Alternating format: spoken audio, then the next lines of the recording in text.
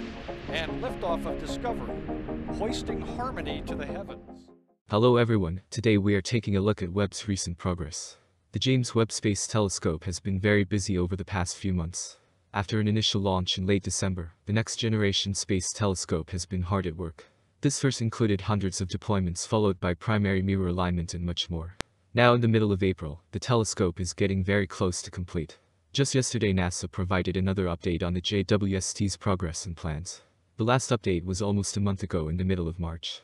Since then Webb has been working to cool off and make sure vital instruments, such as the mid-infrared instrument, or MIRI, to the correct operating temperature. This most recent update marks another big step and brings us closer to consistent images of the universe. While it has been a long time since Webb first launched, the complexity of the telescope is expected to pay off tenfold in terms of what it provides. With each successful milestone, NASA gets more confident and excited for what's to come.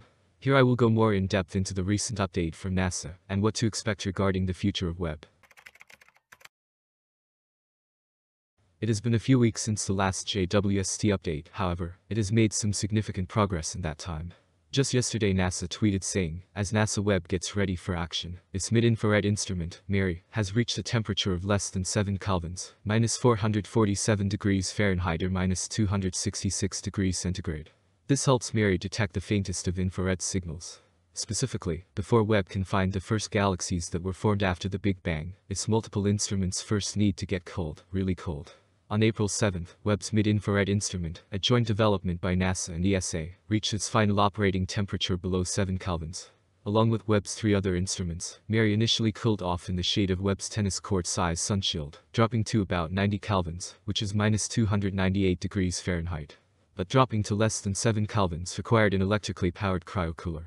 The Webb MIRI cryocooler is described as a sophisticated refrigerator with its pieces distributed throughout the observatory. The primary piece is the cryocooler compressor assembly. It is a heat pump consisting of a precooler that generates about 1/4 a watt of cooling power at about 14 Kelvin, using helium gas as a working fluid, and a high-efficiency pump that circulates refrigerant cooled by conduction with the precooler, to MIRI. The precooler features a two-cylinder horizontally opposed pump and cools helium gas using pulse tubes, which exchange heat with the regenerator acoustically. The high-efficiency pump is another two-cylinder horizontally opposed piston device that circulates a different batch of helium gas, separate from the precooler's helium, all allowing MIRI to drop to the necessary temperature. In terms of recent progress, last week, NASA passed a particularly challenging milestone called the pinch point, when the instrument goes from 15 kelvins to 6.4 kelvins.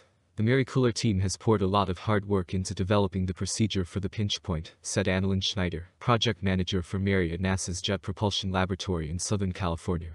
The team was both excited and nervous going into the critical activity. In the end it was a textbook execution of the procedure, and the cooler performance is even better than expected. The low temperature is necessary because all four of Webb's instruments detect infrared light, wavelengths slightly longer than those that human eyes can see. Distant galaxies, stars hidden in cocoons of dust, and planets outside our solar system, all emit infrared light. However, so do other warm objects, including Webb's own electronics and optics hardware.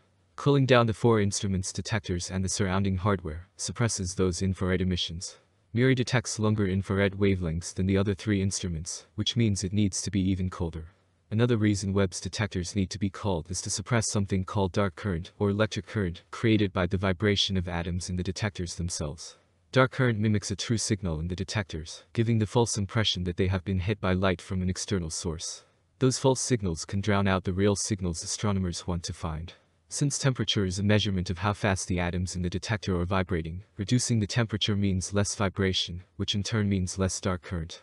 Not only this, but MIRI's ability to detect longer infrared wavelengths also makes it more sensitive to dark current, so it needs to be colder than the other instruments to fully remove that effect. For every degree the instrument temperature goes up, the dark current goes up by a factor of about 10.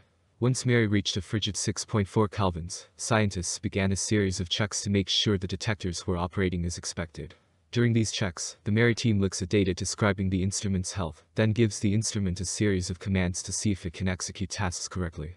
This milestone is the culmination of work by scientists and engineers at multiple institutions, in addition to JPL, including Northrop Grumman, which built the cryocooler, and NASA's Goddard Space Flight Center, which oversaw the integration of MIRI and the cooler to the rest of the observatory. We spent years practicing for that moment, running through the commands and the checks that we did on MIRI, said Mike Ressler, project scientist for MIRI at JPL. It was kind of like a movie script. Everything we were supposed to do was written down and rehearsed. When the test data rolled in, I was ecstatic to see it looked exactly as expected, and that we have a healthy instrument. In addition, Alistair Glass, MIRI instrument scientist, mentioned, "I am immensely proud to be part of this group of highly motivated, enthusiastic scientists and engineers drawn from across Europe and the United States.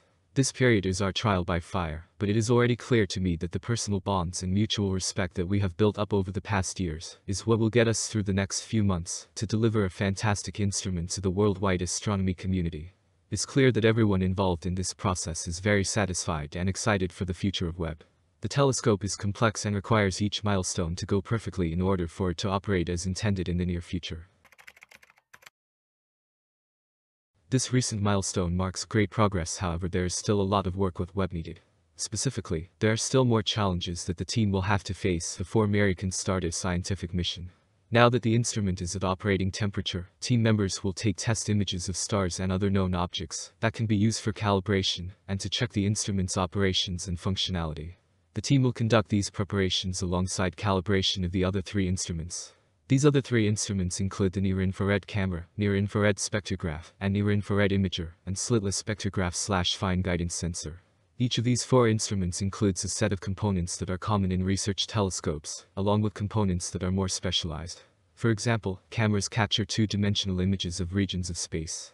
NIRCam and IRIS capture images in the near-infrared, while MIRI captures mid-infrared images. NIRSpec is the only instrument without a camera. Spectrographs spread light out into a spectrum, so that the brightness of each individual wavelength can be measured. Webb has a number of different types of spectrographs, each designed for a slightly different purpose. All 4 of Webb's instruments have spectrographs.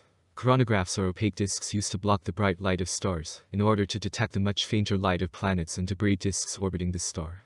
NIRCam and MIRI have coronagraphs. Not only this, but there are also different detectors and filters used in these instruments that are necessary for Webb's operation, all of which need to be calibrated and checked to ensure they are working as intended and ready for Webb to begin taking consistent images. Based on the recent progress and what is next, NASA estimates Webb will begin delivering its first science images this summer. Conclusion.